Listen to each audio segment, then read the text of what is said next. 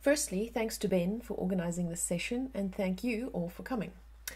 Those that managed to view Dominic's pre-session content on QM Plus will know that the approach we are promoting for e-learning is what we call blended learning.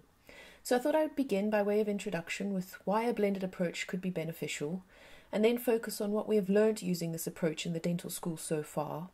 Then I'll talk a little bit about how we have been implementing this approach. I guess our aim is to get you excited about blended learning, so you might think about ways you could utilize it in your own teaching. So e-learning allows us to use multimedia, particularly videos of procedures. It can provide various degrees of interactivity. It can also provide a resource for students to return to as often and when they need it. This is particularly useful in dentistry when students may not undertake a specific procedure until sometime after they've actually learned about it. We're able to track student progress, and it can provide a safe place for students to make mistakes using clinical scenarios and other forms of formative assessment. So those are some of the proposed generic advantages to e-learning. What we have found is that dental students appear to really like this approach. Students provide very useful feedback about the e-learning, and they seem to know what they want from their learning. They appreciate links to prior learning so that they can see the bigger picture and how their learning links together, and they particularly appreciate the self-assessment elements. It makes them more active learners, and they do seem to come to sessions more prepared. Tutors report that it enhances practical and clinical sessions, and we feel it supports peer review, consistency in the message being delivered, and improved pedagogy, as there is a process of thinking about your current teaching, where the gaps or limitations lie, and what you're trying to achieve when you start developing your online learning. So we have been focusing mainly on Year 2 content, so I'll show you a few examples of what we've been developing. Firstly, some recorded lectures. Students have a number of perio lectures from Wendy. These are delivered as online lectures. They're divided into topics with assessment questions after each topic before they proceed to the next topic. At the moment, the first lecture is face-to-face. There are 3 online lectures, and there's a final face-to-face lecture. We feel that the face-to-face lectures are still important to keep contact and engagement with the students, and we haven't had great success in getting students to ask questions online using the discussion boards, so this is an area we're still trying to develop further.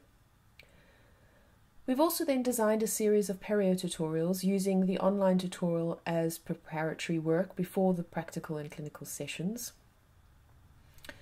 We're using a series of online tutorials in Transition 4, again in a blended way before practical and clinical sessions.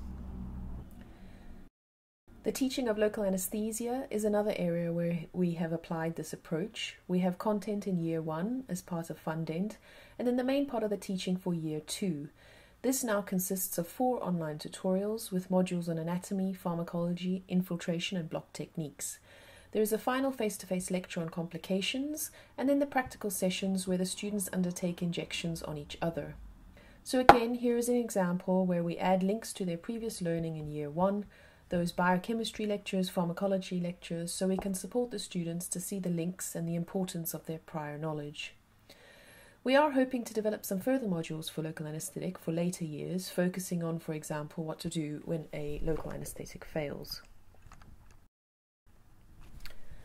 Amitha has been working on developing some content for the 5th years on management and leadership.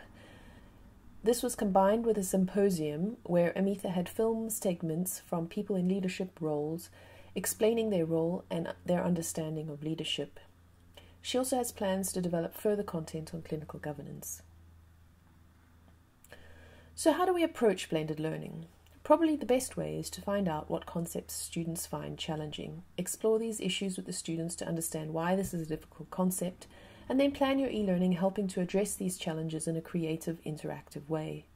Then, of course, we want to evaluate whether this has improved student understanding. We are going through this process at the moment as we work on developing a tooth morphology resource. Tooth morphology was identified by students and staff as an area of difficulty. We ran some student focus groups and from that decided on the format and design of the resource. We currently have students helping to create the resource, taking images and actually gathering the content. This project is being led by Swati and Ben with a grant from the e-learning production scheme.